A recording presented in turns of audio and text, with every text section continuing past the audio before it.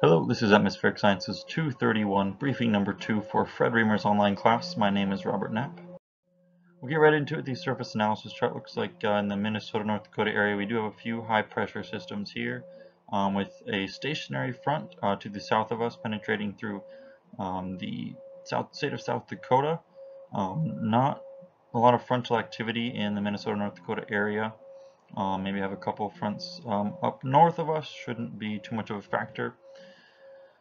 And then in, let's see, western United States, not a lot of frontal activity either. A few high pressure and low pressure systems. And then a little bit more frontal activity along the coast, on the east coast here. Looks like there are maybe some cold fronts pushing into an area of low pressure, maybe a warmer area. So maybe expect some thunderstorms along the east coast. We have convective segments in the more western central areas of the United States in this area here. And we also have a lot of convective segments along the east coast there. Like I was saying, maybe some of those colder fronts are creating some weather systems. Moving on, more segments, convective and turbulent thunderstorm segments along the coast and in these areas here. Alright, with the IR satellite, infrared, we see a little bit of activity here in the area where we had those segments. Looks like some areas of clouds, nothing too thick there, so I'm not too worried about that. But along the east coast here, we do have quite a bit of activity, maybe some thicker clouds, some more vertical development there, and definitely could be seeing some thunderstorms in that area. I'm also seeing the visible satellite, basically the same thing on the infrared satellite. Our water vapor, we're seeing a little bit in that area where those segments were, which is to be expected. And also along that east coast does look like there is quite a bit of water vapor in that area, so I'm not surprised that there looks like there's maybe some thunderstorms in that area. Nothing too terrible, to be honest, but definitely something to keep an eye out for. Next we have our freezing levels. Again, looks like most of the United States has a freezing level of 15 to 17,000 feet.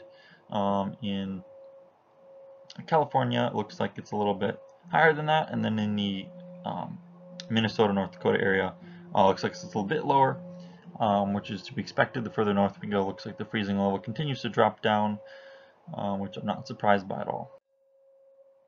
Then we have icing severity, and along that east coast again, some SLD, threats of SLD there, with some heavy chance for heavy icing, and then a little bit more of like light, maybe areas of moderate icing along the in the central western area of the United States. We have pyreps of icing. Looks like in the in kind of the central United States here, we have a little bit of light to moderate.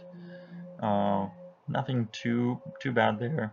A little bit of trace icing over there, and then along the east coast, actually not too bad.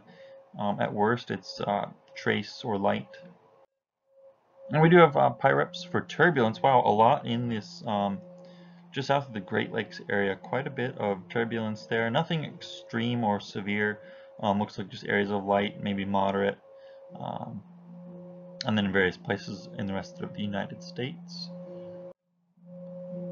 Now, surprisingly, our radar isn't too bad. It looked like it was going to be pretty bad out in the East Coast area, but actually I'm not seeing anything too severe. There is some weather systems here, areas of heavy rain, and especially concentrated up more towards New York, but nothing that looks too horrendous. And then again in this central western area, we do have some scattered systems, but nothing too concentrated or too bad, so shouldn't be too hard to avoid if you are flying near those areas. Now Grand Forks, fortunately today we have missed everything, so nothing to be too worried about here. The TAF is looking pretty good, clear skies essentially.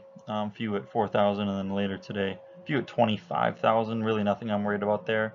Variable at 4 knots. Shouldn't be any concern. And then you have the current weather, 10 statute miles visibility, 0 knots of wind, few at 5,000, few at 10, and scattered further up. Pretty nice dew point temperature spread, so shouldn't have any cloud development today. Should remain clear skies and beautiful day here in Grand Forks, so enjoy flying. This concludes our weather briefing for the Grand Forks area.